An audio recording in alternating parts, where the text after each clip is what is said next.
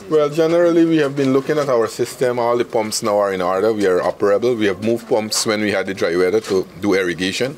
Now those pumps are moving back to the drainage canals, and we are putting them in place. I have been instructed that all the outfall channels start to desilt it.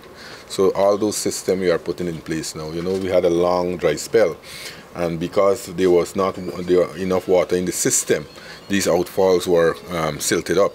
Now we are started to clear out those outfalls. I'm hoping that we can finish it early. But still, although we are having this kind of rainfall, we are not having the kind of rainfall that can flood us right now.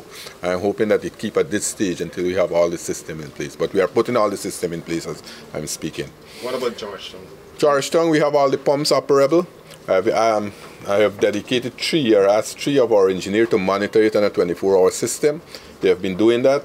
And we have been working with Public Works also. You know, there are a number of roads that were built recently, and some of the canals have been, they have constructed road where some cofferdams and blockage are there. So I asked Minister of Public Works, Bishop Edghill, to work with his engineer to clear up those cofferdams and get those access clear. But also we are looking at the main drainage canals in the town and try to see how we can get it in order. And we are working very closely with the Public Works Department, and I've asked also the city engineer to ensure that his department be on the alert, because you know the operators are from the city council to operate these pumps, and also the sluice operators have to get these sluices open on time.